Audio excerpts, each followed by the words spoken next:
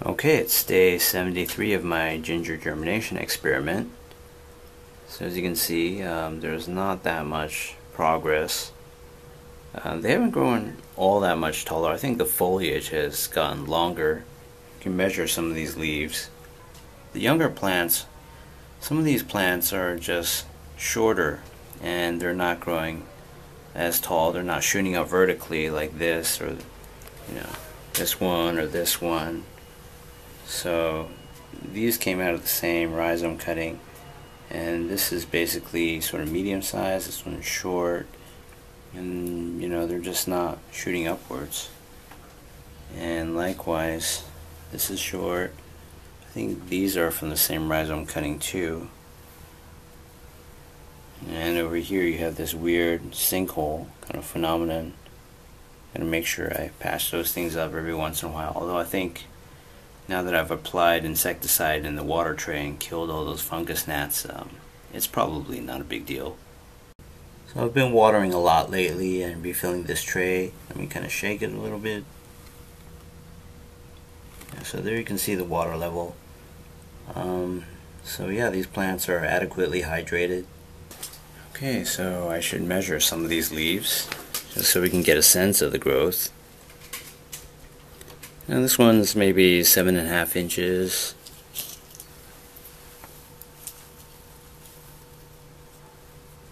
This one's 8 inches.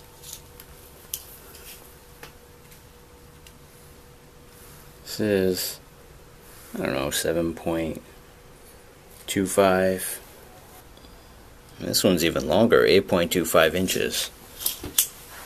So that's pretty long, 20-something centimeters, 21 maybe for the longest ones. And let's see, if I were to measure this entire thing for height, 21 inches is not far off. So there's been growth, but it's not at a very fast pace. It's basically very, very slow, and that's to be expected. People have described ginger as a slowpoke plant that is both slow to germinate and slow to grow, and can reach a meter high or more. Some reports may be up to close to 2 meters. So ginger is reported to have these pink flower buds that turn into yellow flowers, and it's a very potent spice. When it's young, it's more fleshy and mild, but when ginger gets very old, the rhizomes, they become almost completely dry, and the juices that are inside are very, very potent with spice. So there's a variety of drinks and foods that are made with ginger, and one of my favorite sodas is ginger ale. Okay, it's day 81 of this ginger germination experiment. So these plants haven't really gotten all that much taller. I have no idea how deep the root system is, or if they're getting as much water as they need. In the beginning I was getting the impression that the roots are these very slow moving, slow developing creepers. So I don't know if the roots are deep enough to get all the water they need from this scheme. This isn't as big of a pot. It's only 25.4 centimeters in diameter compared to the other two. And these smaller plants really haven't gotten much taller.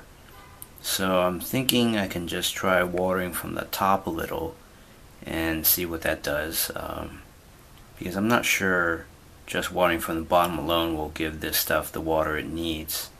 Okay, so I'm gonna try using this spray bottle and water from the top through this sand, and I don't want to pour because that would totally disrupt the sand.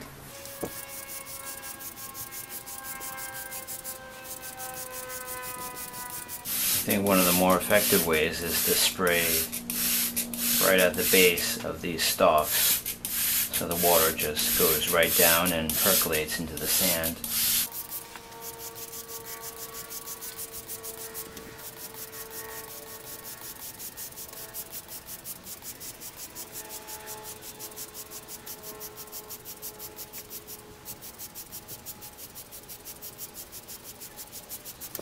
Okay, so that's, maybe 100 mLs of water or more. It's kind of hard to say exactly how much, but it's focused in the areas around the base of all these stems, so hopefully these smaller plants in particular will get the moisture they need. And also I'm going to fill up the water tray at the bottom, and I think I'm going to apply some more pesticide. I see some more fungus gnats, although I've moved all these plants outside, so it's not really a problem anymore. The other issue is perhaps I should keep this in the shade, so let me try moving this plant to the corner.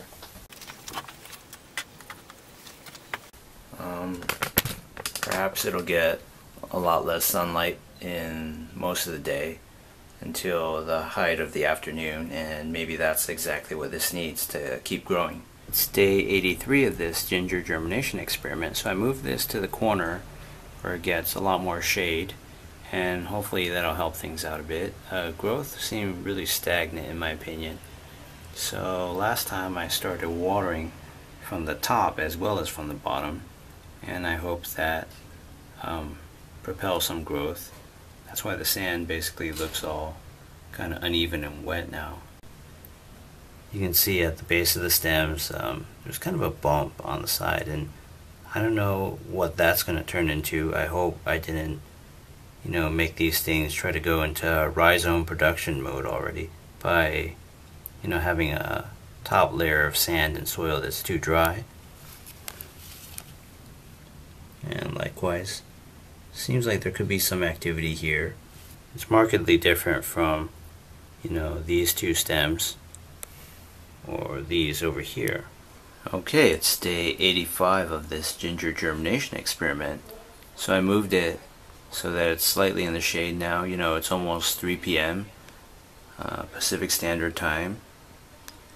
And there's still plenty of water in the tray. I'm going to top that off. But last time I also watered the sand itself, which gives it this wavy appearance.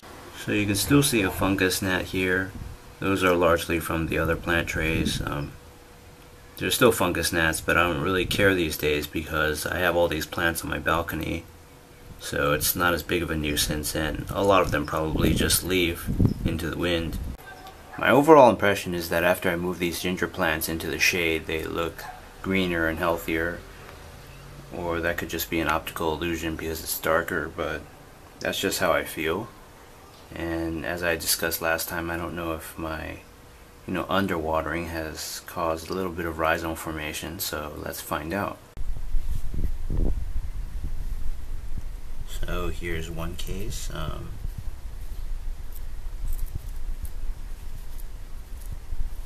Not quite sure if that's like a bud or what.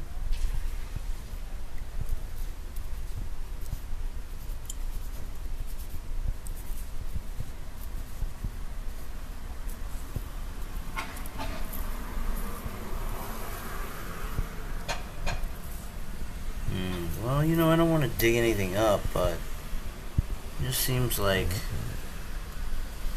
there's more biomass here.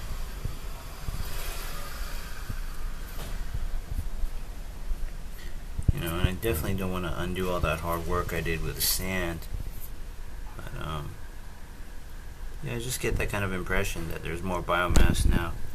If you look over here, it's the same thing. So I'm wondering if these are, already forming rhizomes, or what the deal is.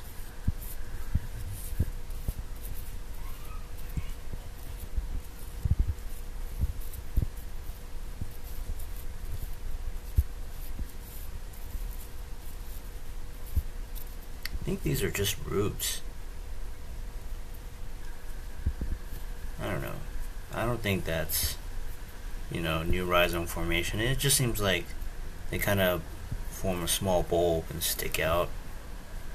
But I want to water again from the top just to see what this will do and if that'll promote more growth, because I'm not sure this plant spa system can get to some of these smaller developing buds which have very, very shallow roots. So I'm just going to water some more again. Okay, so I just poured on a couple hundred mLs of water onto the sand. The spraying that I tried before, I don't think that's enough water to get a response. And I also topped off this tray at the bottom, so there's a little bit of overflow.